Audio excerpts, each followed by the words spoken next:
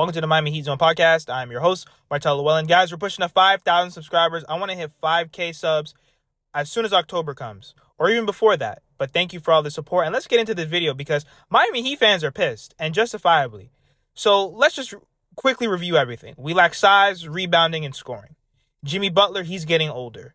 Tyler Herro and Bam Adebayo, they're great players. I think Bam is our cornerstone player. I know a lot of people don't like Tyler Herro and they want Tyler traded. My thing is, listen, I think Tyler Herro is a good young player. I just think that his contract isn't warranted his play, unfortunately, right now.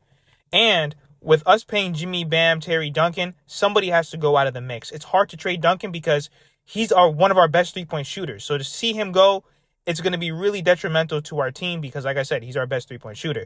Terry, we just got him. And I know that this organization is too prideful sometimes, and they're not really going to be quick to move off Terry unless they really have to, because they don't want to admit that they made a bad trade.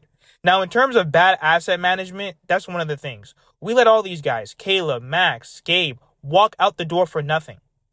If you know, because I really think this Miami Heat team is pushing towards the future. Think about it. All these teams across the NBA are doing drastically better than us and improving their roster.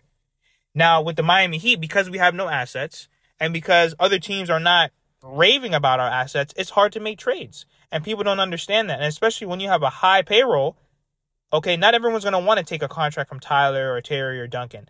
That's actually what was plaguing us right in the past. Nobody really wanted Duncan's high contract.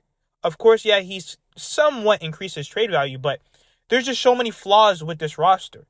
There's not even like maybe one or two things that can drastically improve because let's just say we get a Trae Young. Does that really make us top 3 in the East? No.